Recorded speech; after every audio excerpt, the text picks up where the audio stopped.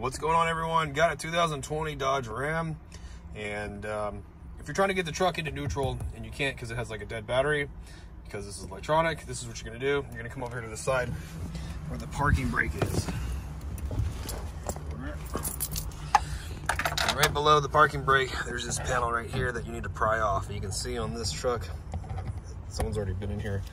I had to do this with this truck. Just get yourself a little screwdriver or something. Pry it down, it'll actually come right off. And there's this right here. This is gonna be your park override lever. And what you do, you just grab it. When you pull it, it'll lock into place and the truck will be in neutral, okay? So you can push it around or do whatever you gotta do if you're like a tow truck driver or something. Well, I hope the video was helpful, and if it was, appreciate it. Drop me a like, leave me a comment. See you guys in another video.